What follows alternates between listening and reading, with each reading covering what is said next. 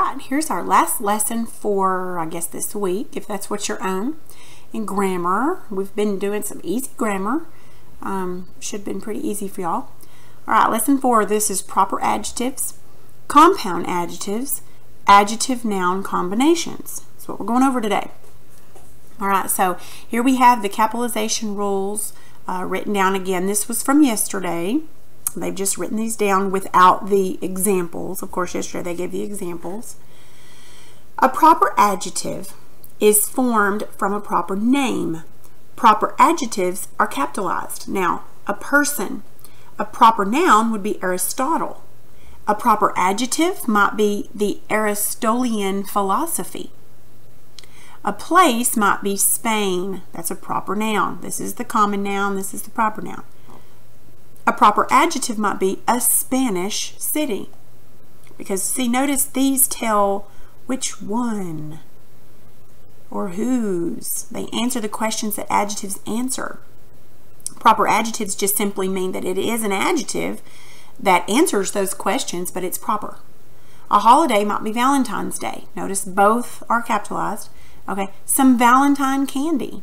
And this one, Valentine, is a proper adjective, so you'd uppercase it. A month might be March. March Madness. March here would be an adjective because it's telling which one.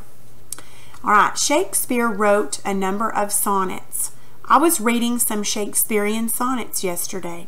Notice this is uppercased. This right here would be a proper adjective because it's telling what kind of sonnets. Mars is the 4th planet from the sun. The Martian atmosphere is mostly carbon dioxide. Martian right here. This is a proper adjective. Okay, so you would list it as an adjective. You just say it's proper because it's formed from a proper noun. On Monday, I felt a little down. I had the Monday blues. Proper adjective. The English enjoy a good cup of tea and a muffin. Gerald enjoys a good English muffin. The German-speaking tourists were lost in Central Park. The archaeologists unearthed some pre-Columbian remains. Okay. Now, words that are not usually capitalized remain lowercase even when they are attached to a proper adjective. A compound adjective combines 2 words into a single adjective with a single meaning. When the mine collapsed, it sent a plume of dust sky high. I just had a 30-minute study session. Okay? Now, sky high. Sky is a noun. High would be an adjective.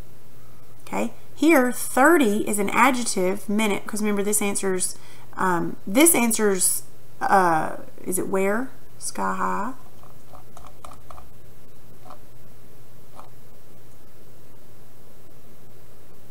How many and whose? Which one? What kind? Sky high. Not sure what that answers, but that would be it. 30, of course, answers, how many. User-friendly. This is a noun. This is an adjective. High speed. This is an adjective. This is a noun. Okay, the sky-high plume of dust could be seen for miles. And there you are right there. Sky is the noun, and then the high is the adjective because it tells what kind of plume. My study session was 30 minutes. Okay, these are just showing why these are what they are here. Okay, does that make sense? You can look at that and tell. You should be able to. All right, so exercise 4A. Forming proper adjectives from proper nouns. Form adjectives from the following proper nouns. Some will change form and others will not. Write each adjective into the correct blank in the sentences below. If you are not familiar with the proper nouns, you may look them up online at Encyclopedia Britannica. I don't suggest using Wikipedia or some other source. This will help you complete the sentences as well. This exercise might challenge your general knowledge, but you can always ask your instructor for help. All right, so let's see. Traditionally, blank cakes are made by layering lard, rice flour paste, and a bean paste diluted with white sugar. But each area of China has its own variation on the recipe. So we have to put something here, one of these. I'm thinking, let's see, I don't know what would go there. Form adjectives from the following proper nouns. So these are all proper nouns. So we need to use these to make a proper adjective. So what kind of cakes? We could do, I don't know. The only thing that makes sense to me would be Christmas. I don't even know what that means. Shinkansen. I don't know what that means. I don't want to look it up because I don't know what's going to pop up. So I'm not sure what that is, but actually I have my phone in front of me. So let me look that up. So that way if something pops up that's not appropriate, I don't have to have it on here. I don't know why that would be inappropriate. Shink and sin. I don't even know if that's how you say it.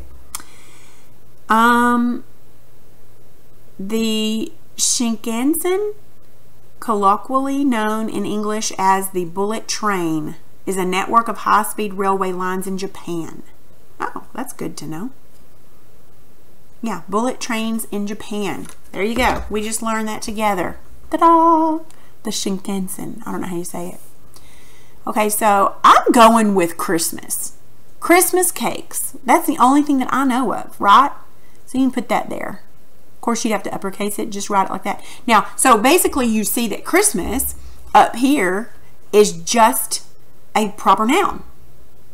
Okay, but when you put it right here in front of cakes, it tells what kind of cake. So then it becomes a proper adjective because it changes the part of speech. So I'd put Christmas there. All right, made by layering, blah, blah, blah. Okay, well, let's go down here. The blank festival, known as Plow Monday, marked the return to work after 12th night. I don't even know what that is. Like, that just sounds like blah, blah, blah to me. But I'm going to assume it's going to be this right here. Let me look that up. I don't really want y'all looking stuff up without me knowing what it is. Anybody. Okay, so double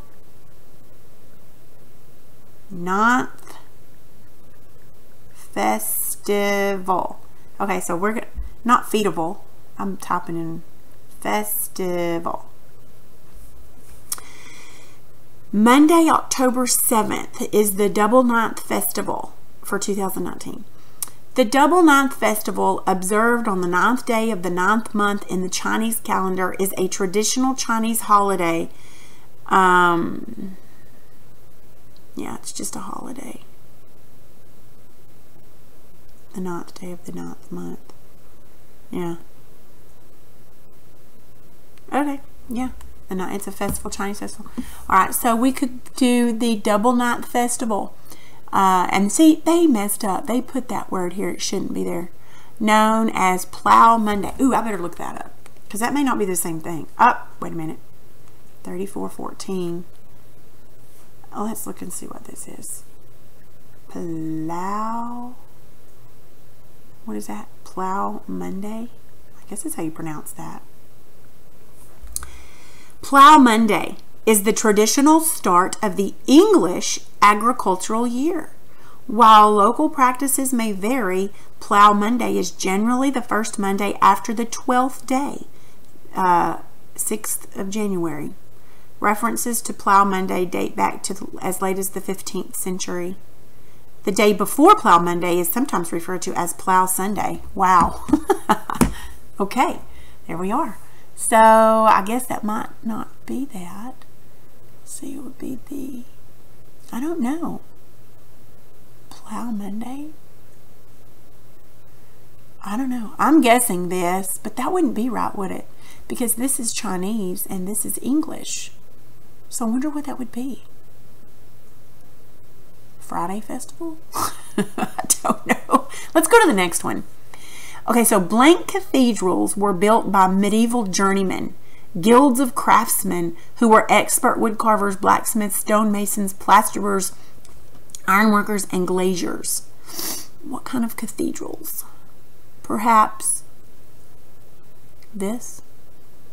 Goth? But we need to change that Remember up here it says that some words, some will change form. I think this would become Gothic. Okay, this is a proper noun, Goth. But if you change it to Gothic, it becomes a proper adjective because it describes what kind of cathedrals. Gothic cathedrals. Okay. During the blank period in England, many farmers left their land to live in cities and work in factories. I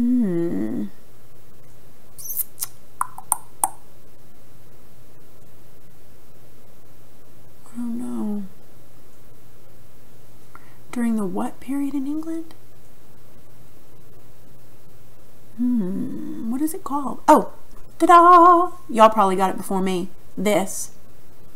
But we'd have to change it from Victoria, this is a proper noun, to use it as what kind of period? Victorian period. Have to change it, put an N on it. Victorian period. By blank standards, Hollywood Hills and Culver City are just a stone's throw from each other. By blank standards.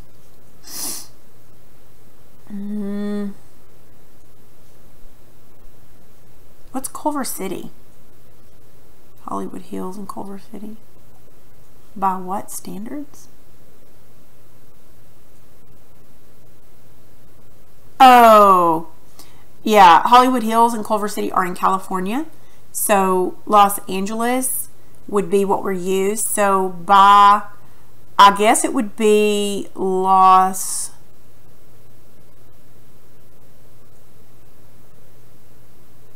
Angeles? I don't know what you would say on that. I'd have to look that one up. But I know it's going to be Los Angeles, but I'm not sure how you would change that by to make this an adjective, Los Angeles, because you wouldn't leave it that. It would need to change.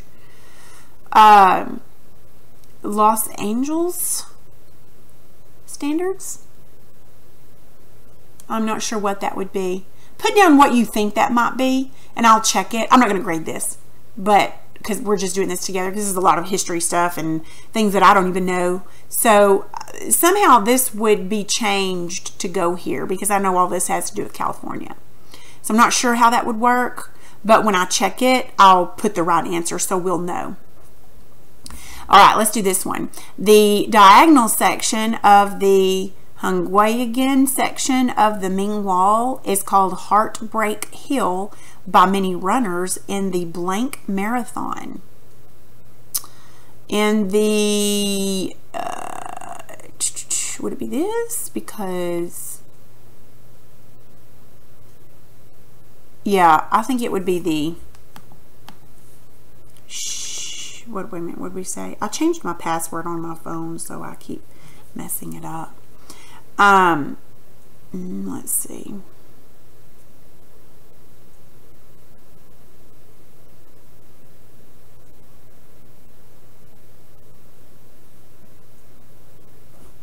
Yeah, I'm not real familiar with hardly any of these. This is really cool. Okay, so let's look at, oh yeah, that's what I wanted to look at. Los Angeles. Oh, Angeles. Yeah, this is not going to tell me.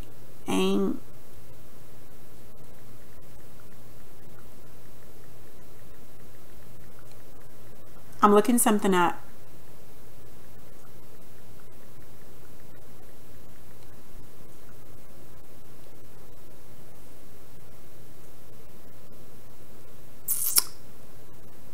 Okay. Yeah. On this one, oh my gracious. On this one right here. No, this one. It would be Los, L-O-S, and this word would change to become an adjective. It would be, well, there's several different ways, but it would be A-N-G-E-L-E-S, Los Angeles. And there's other ways that you could do it, but Los Angeles. By Los Angeles standards, So you have to change that to become an adjective. All right, so let's look at this one. Let's see. Let me look up Heartbreak Hill and see if it gives me any ideas of this. Okay.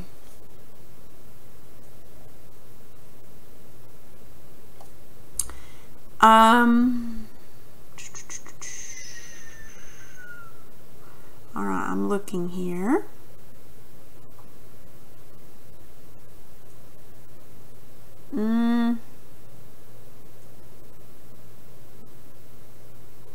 Yeah, see, I'm not finding it. I don't really know. Everything I'm finding is Boston, but there's not, Boston is not up here. So I'm not sure what this would be either. So let's skip that one for now. All right, so here we have my favorite blank cookies are gingerbread men and spritz. Obviously that would be Christmas. So then this one may not be right. But that's okay. Just, it might be, I wonder if this might be Irish cakes. No, because that's China. Might be Italian. It could be Italian. It could be Irish. It could be Chinese. Even though China's not up here. Of course, it could be Canadian or whatever. But China. It seems like Chinese would go there because it's China. Okay, so down here, obviously, this would be Christmas cookies. Of course, that would be a proper adjective. All right, so the blank train carries over. Oh, we know what that is. We already looked it up. It'd be Shinkansen. The Shinkansen train carries over 143 million passengers from Tokyo to Osaka every year. Sometimes at speeds of 200 miles an hour. Whew, I don't want to ride it. I found the recipe for gelato di fragola in my, I know what that would be. Come on, look at this. What does that look like? Italian. Italian. So you'd have to change Italy to Italian. Italian cookbook. Because that, my friend, is Italian. On Bloody Sunday, which was November 21st, 1920, 14 British military operatives and 14 blank civilians were killed in Dublin. Do you know where Dublin is? Ireland. So I would imagine this would be Irish. Bloody Sunday, I do believe that's Irish civilians were killed on Bloody Sunday.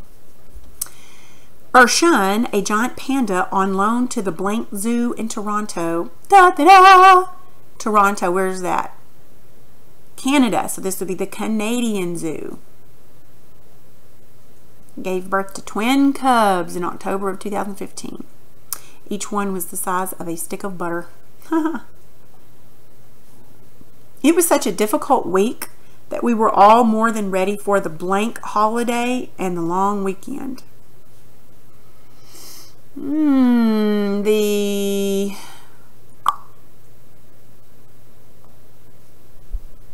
Ready for the Fridayan? I don't know. Do you change Friday to Fridayan? Let me look on here. That's funny. Fridayan. Let me see if that's a word. Yeah, it is. Yeah, I guess it is. It may just be a made-up word. I don't know. It's on here, yeah. But I don't know if it's even a word. Fridayan. It says it's on Twitter, so it may just be kind of a made-up word. But Fridayan. We'll have fun. It was such a difficult week. We were all more than ready for the Fridayan holiday and the long weekend. Whatever that means. I guess that means it's a holiday on Friday. Oh, yeah, whatever. Okay. All right, so this was just kind of fun. I don't know. If you can figure whatever the rest of these are that we skipped or didn't know, good, and do that. That would be great. All right, let's look at 4B. Capitalization of proper adjectives. In the following sentences, correct each lowercase letter that should be capitalized by using the proofreader's mark. Remember, 3 lines beneath each letter that should be capitalized. Circle each proper adjective. Finally, write an S for same above the proper adjectives that have not changed form from the proper noun. All right, so in other words, you got 3 things to look for.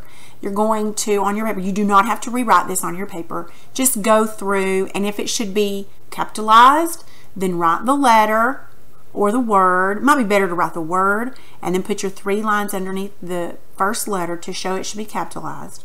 Okay, and then if it's a proper adjective, circle it. Like this would be a proper adjective, and it would need to be uppercase because this tells what kind of explorers.